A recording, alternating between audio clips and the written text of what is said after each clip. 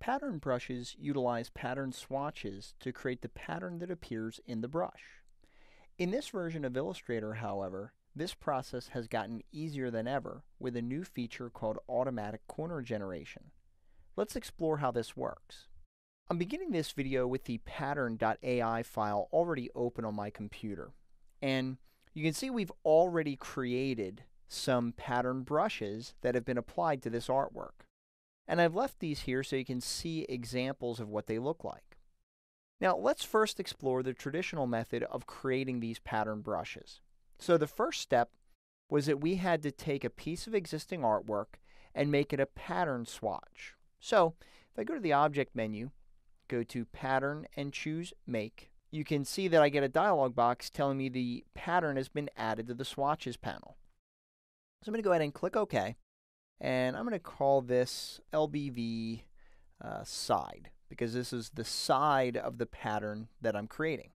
And we'll leave the tile type set to grid, that's fine. And then we can go ahead and get out of here, just back out of that. And if you look in your swatches panel now, I'm going to go ahead and view these as a large thumbnail, just to make it a little bit easier to see. You can see the pattern has been applied. Now typically the pattern is used to fill an object, right? So if I choose this object and apply a pattern, it fills it with this repeat pattern. Now, that's not what I want to do here, so I'm going to undo that. And then the other portion of this is you also had to create patterns for how the corners were going to be created. So what I'm going to do, just very quickly, is using my rectangle tool, I am going to set my fill to black and my stroke to none. And I'm just going to draw a square that is about the same width as this pattern. And with this selected, I'm going to go to Object, Pattern Make. And I'll go ahead and give this one a name of LBV Corner. There we go. And then I can just go ahead and double click to exit out of there. And now we have, it's hard to see here, but this is our LBV Corner and there's our LBV side. So how do we make a pattern brush out of that? Well, it's pretty simple. We open up our Brushes panel, and either from the Panel menu, choose New Brush, or simply click the New Brush button down here at the bottom. And in the New Brush dialog box, I'm going to choose to create a pattern brush. And I'll go ahead and click OK. Now, I'm going to call this my LBV Pattern Brush Manual, since I created this manually. And here is where I choose the patterns that are found in my swatches panel to create the brush. So for example, for my outer corner tile, I'm going to scrub down and I'm going to choose the LBV corner. And then for the side tile, I'm going to scroll down and choose the LBV side. And you can see as I start adding these, it starts giving me a preview of what the brush is going to look like. So for my inside corner, I'm going to choose that same LBV corner. And then if I wanted to, I could also create a starting and ending tile. So if you wanted to create a certain icon or a certain pattern for an open path, you could certainly do that. We have a whole bunch of options here. We can flip the pattern along the path, or we can flip it across the path, as you see here. Not much of a difference for this particular pattern. And then we can also control how the pattern is applied to the path. So in this example, it's stretching to fit, or we can have it add space to make it fit. Because remember, those patterns are not going to match up perfect for every particular line segment that we draw. So, and then you can also have it approximate the path, which is another method. You can also choose your colorization method down here. So for this example, I'm just going to choose tints. And key color is irrelevant because hue shift is the one we would need to use for defining a key color. So we'll just leave it set to tints, and I'm going to go ahead and click OK. And now we have our brush. So to show you how this works, if I click on this object and I apply my brush, you can see that the brush is now being applied to this object. And I'm going to have to reduce the stroke considerably. Let's make it like 1/4 of a point. There we go. Maybe even smaller, like 0.15. There we go. And you see how this is going to appear when it is created. Now, let's take a look at the new automatic corner generation feature. So this way, there's a lot less work, and Illustrator does a lot of the work for us. So to create a pattern brush the new way, I'm going to select my pattern, and I'm just going to drag and drop it into the Brushes panel. In the New Brush dialog, I'm going to choose to create a pattern brush, and I'm going to click OK. Now, this is where the magic happens, because remember, all we did was created a side tile, which is the requirement. And I'm going to call this LBV Pattern Automatic. There we go. And you can, again, adjust the scaling factor, whether you want to use fixed or by pressure, stylus wheel tilt, bearing, rotation. I'm going to leave mine set to fixed, and you can also tweak the spacing as well. But the part that I really want to point out to you is that the side tile is automatically added here. Take a look at what we have here.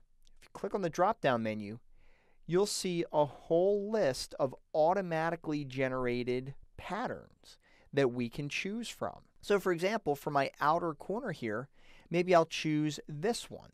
And now you can see that I didn't have to draw this or anything. It's automatically being created.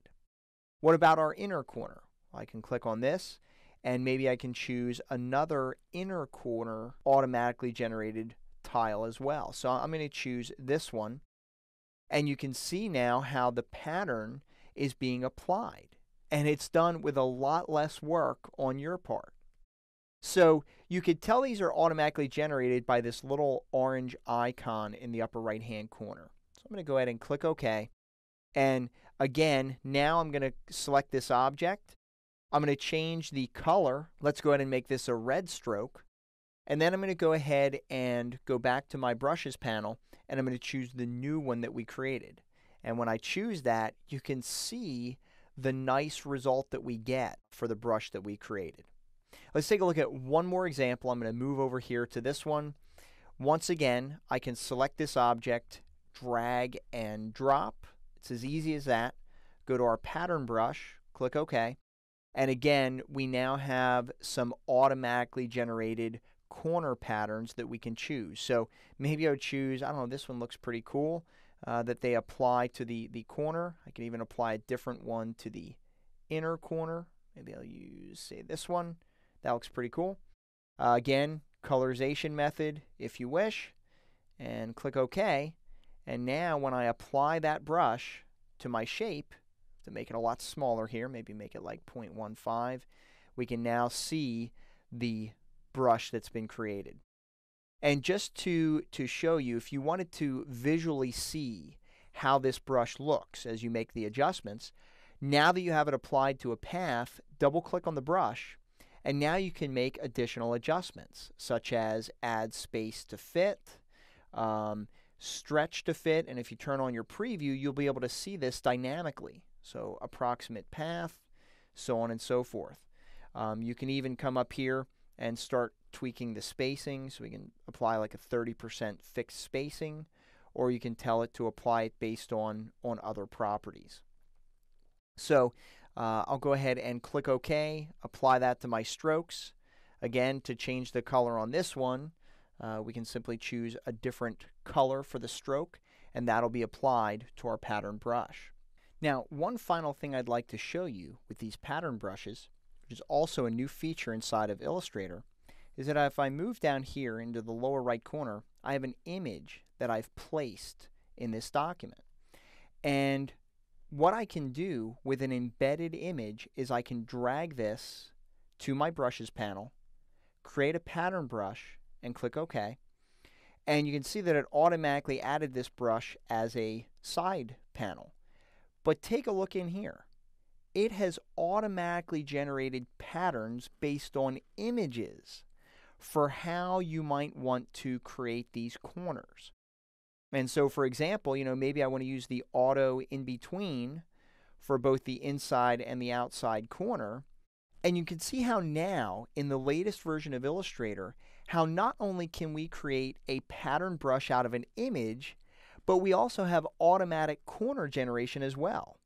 And we also get the combination of the two. We get automatic corner generation when creating images for pattern brushes as well. It doesn't get much better than that. and I encourage you to practice using these brushes on your own.